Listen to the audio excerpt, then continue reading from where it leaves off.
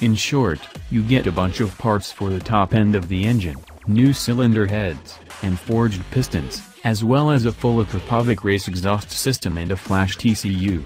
The end result is 215 claimed horsepower from the 65-degree V4 and what I can only assume is a noise from the end of the pipe that would make Satan's pitbull wee on the carpet. The other way to add horsepower, just like your trainer keeps saying, is to lose weight. This factory works kit also includes a lithium battery, machined aluminum upper triple clamp, a different fuel cell, all new bodywork, and a bunch of carbon bits that shed around 22 pounds off the stock RSV4. To be fair, a stock RSV4 isn't crazy light, so losing 10 kilos was on the to-do list anyway. Mirror block-off plates help complete the race look and shave a little weight by kicking off the stalks, too.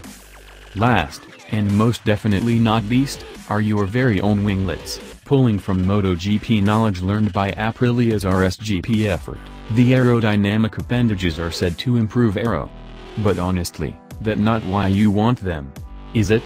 No. Same as the upper triple clamp and carbon pieces, this is all about looking the part. Like I said, a stock RSV4 is more motorcycle than most people are ready for anyway, and the reason this kit is cool is because it gives out more of what we don't have the gall to use. No word on pricing, but it's probably cheaper than the €160,000 price tag of a full Zoot RS.